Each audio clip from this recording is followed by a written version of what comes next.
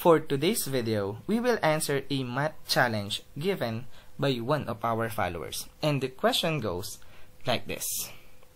If x to the fourth power plus 2x cubed plus 4x squared plus 8x plus 16 equals 0, then what is the numerical value of x raised to the power of 10? Now, you can pause this video if you want to give this problem a try.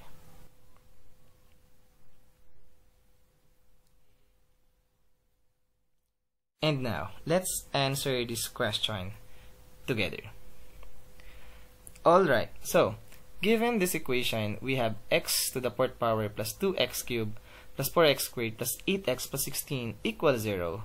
Then our goal is to find the numerical value of x raised to the power of 10. Now, our approach to this question is, let's take first the given equation x raised to the fourth power plus 2x cubed plus 4x squared plus 8x plus 16 equals 0. From here, take note that x is not equal to 0 because if we let all x be equal to 0, this becomes 0, this is 0, this is 0, this is 0, 16 is not equal to 0. So therefore, x is not equal to 0. Now, why is this important? Because what we're going to do is to multiply both sides by x. Now, x times 0, since x is not equal to 0, any number times 0 must be equal to 0. And then, let's distribute this x to x raised to the fourth power, 2x cubed, 4x squared, we have 8x, and 16. And if we do that, we get x raised to the fifth power plus 2x raised to the fourth power plus 4x cubed plus 8x squared plus 16x. Now, take note that x is not equal to 0, and now let's focus on this result.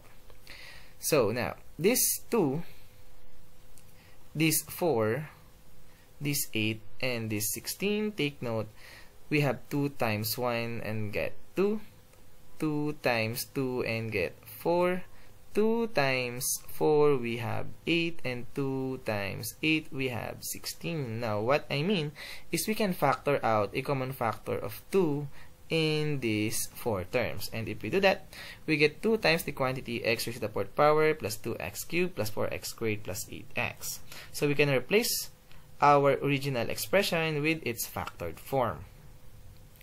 Now, this is familiar, x raised to the fourth power plus 2x cubed plus 4x squared plus 8x. This is the same thing as this given. So now let's get this equation, and why not? Let's subtract 16 on both sides, and if we do that, we get the value of x raised to the fourth power plus 2x cubed plus 4x squared plus 8x must be equal to negative 16. So we can replace the whole expression right over here with its value, negative 16.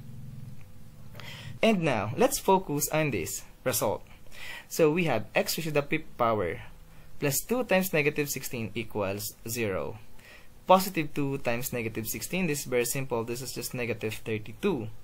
Now, add 32 on both sides, so we have x raised to the fifth power equals 32. Now, what we want is the value or the numerical value of x raised to the 10th power. So why not square on both sides? Because using this, we can use this identity, this law of exponent. If we have b raised to the power of a raised to the power of c, this must be equal to b raised to the power of a times c. 2 times 5, this will give us 10. So the left hand side of our equation is just x raised to the power of 10.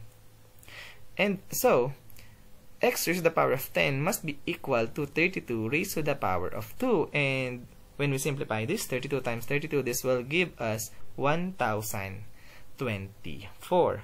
Therefore, our answer to this question, what is the value or the numerical value of x raised to the 10th power given this equation, x raised to the fourth power plus 2x cubed plus 4x squared plus 8x plus 16 equals to 0, then our answer is 1024. And as always, we are done.